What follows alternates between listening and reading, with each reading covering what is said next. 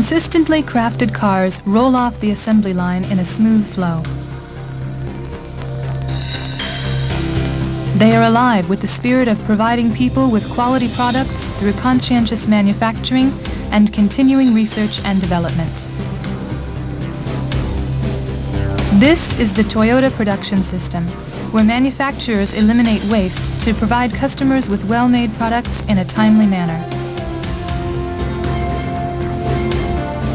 At the heart of the Toyota production system are the concepts of intelligent automation and just-in-time manufacturing.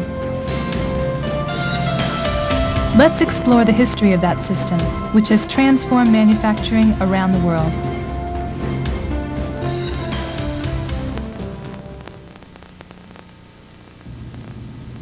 The concept of intelligent automation, called Jidoka, originated in looms invented by Sakichi Toyoda, the founder of the Toyota Group.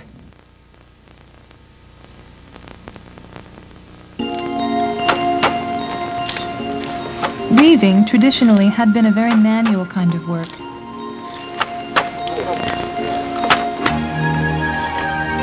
The weaver fed the horizontal yarn back and forth between the vertical yarns.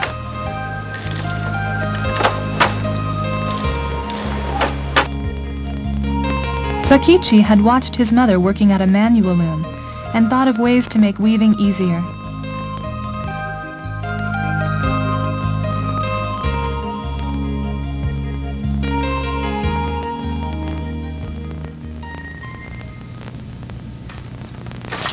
He invented an original wooden hand loom in 1890. His loom was easy to use and nearly 50% more efficient than previous looms. The operator could move the yarn guide back and forth with one hand and feed in the horizontal yarns simultaneously. Sakichi then went to work on power looms.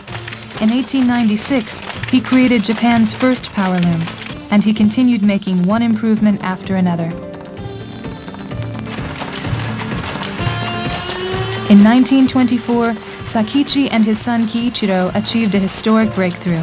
They created the world's first high-speed loom that fed in new weft, the horizontal yarn, reliably without interrupting work. Let's take a look at a feature of their breakthrough non-stop loom, the Model G. Traditional looms wasted material on fabric like this when one of the vertical warp yarns snapped, as often happened. To prevent that waste, Sakichi and Kiichiro arranged thin metal floaters over the vertical yarns. A floater would slip down and stop the loom if its yarn snapped. These automatic stop innovations for preventing waste were absolutely remarkable. Sakichi had created sophisticated sensors, and he had done that without the benefit of the electrical and optical technology we now take for granted.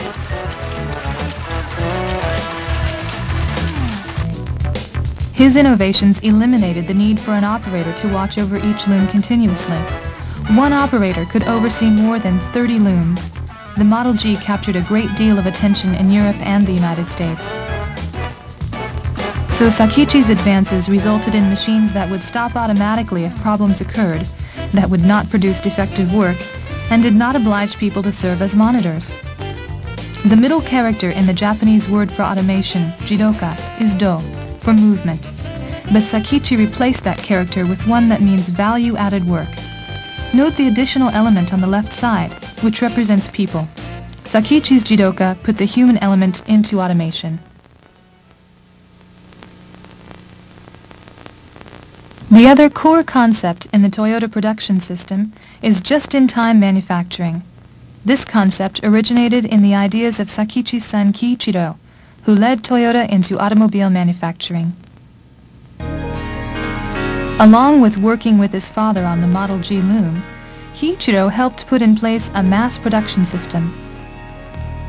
He established Toyota Automatic Loom Works in 1926 and introduced American assembly line methods to produce the Model G loom.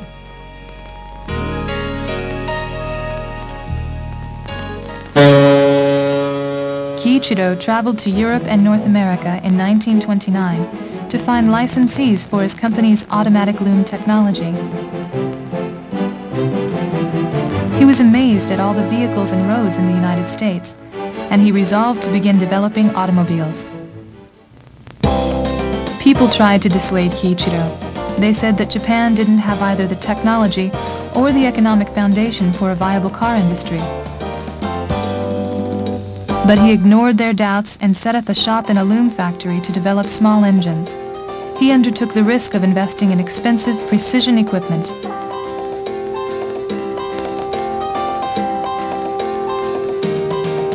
In 1935, his team created a passenger car prototype, the Toyota Model A1. In the following year, the first Toyota passenger car went into production as the Toyota Model AA. Kiichiro incorporated his automobile operations in 1937 and began work on a vehicle plant.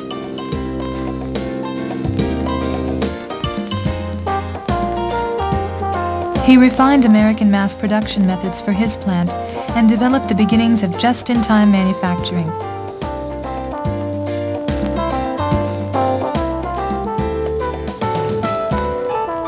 The idea was to eliminate waste by making only what was needed, only when it was needed, and only in the amount needed.